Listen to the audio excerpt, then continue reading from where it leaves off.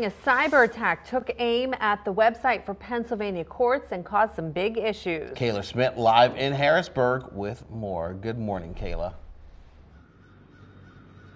Good morning to you, James and Allie. That news coming from Chief Justice Deborah Todd, now saying areas of the court's website were unavailable. That is due to a denial of service cyber attack.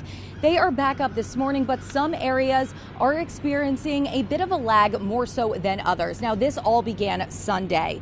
Justice Todd saying they identified the attack sometime during the day yesterday. She says the court's information technology and executive team worked with law enforcement. That's including CISA, the Department of Homeland Security, and the FBI. But how does and did this happen? Someone floods a network with traffic until the target cannot respond or just simply crashes, what you may be experiencing, preventing access for legitimate users, which is what you would have seen when trying to access the PA's court portal Sunday morning and could be experiencing now.